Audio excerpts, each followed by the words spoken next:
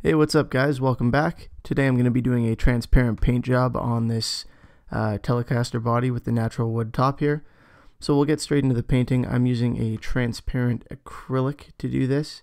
And I'm just starting off with a base of blue. As you can see, I'm kind of testing out a couple paint jobs at once here. So with this automotive acrylic, you can dry it really quickly because it's water-based. You just use a heat gun and dry it. I probably wait 2-3 minutes between coats at most, just for it to dry, and then I go in and spray another light coat. So I'm going to do probably 3 coats on this guy to get the desired effect. Right now it's looking a little light, a little bit teal because of that brown tint underneath it from the wood.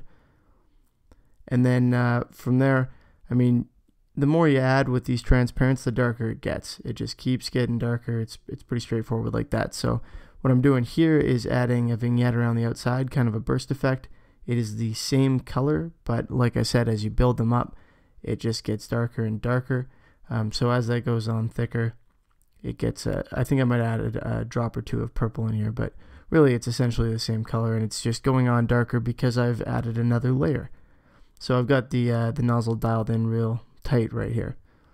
So here's what it looks like just with the vignette. If I put a clear coat over it right now, you'd be able to see the grain better. And that's kind of a cool paint job in and of itself.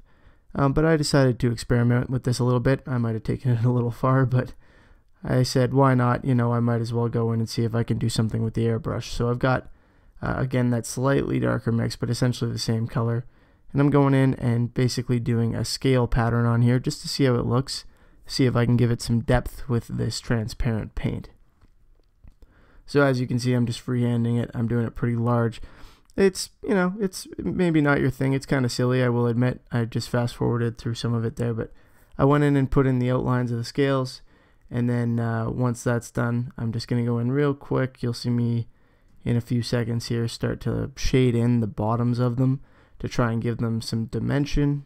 It can be tough to put dimension in with these like transparent candy style paints just because there's no way to pull highlights. It's only shadows that you can do with these, but it's still possible, and by putting in the shadow on the bottom part, I'm kind of giving it a look like there's a light source from up top.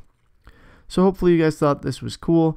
You get this to pop a little better by putting a little bit of clear on it. So you can see here I've put a couple coats of lacquer just so you kind of get the idea. You can still see the green through it and everything, and you know, I'm not sure, the scales probably aren't for everyone, but I think it turned out okay. So thanks for watching. Hope you guys enjoyed, and I'll see you next time. Have a good one.